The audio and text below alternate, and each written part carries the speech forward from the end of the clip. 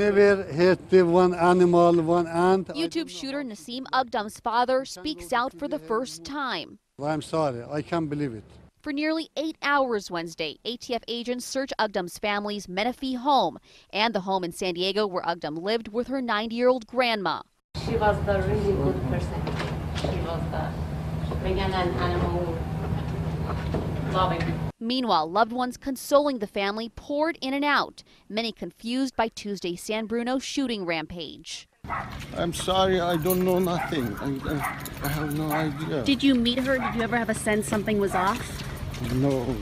Aghdam's brother told me exclusively her grudge against YouTube likely motivated her shooting 3 company employees and taking her own life. He says the family reported her missing Sunday. When Mountain View police later told the family they found her sleeping in her car, the brother says he warned them. She had a problem with YouTube, so we called that cop again and told him that there's a reason she went all the way from San Diego to that, so she might do something. I mean, I didn't know she has a gun, and then I thought maybe she's going to go and start the fight or something. It does not appear that message was relayed to San Bruno police.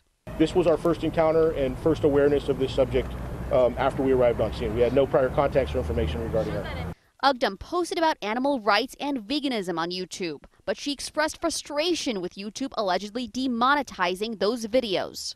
And filtered on YouTube, and I'm not the only one.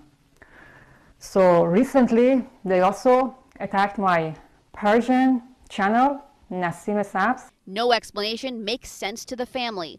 On Wednesday, they wrote, "Our family is in absolute shock and can't make sense of what has happened yesterday.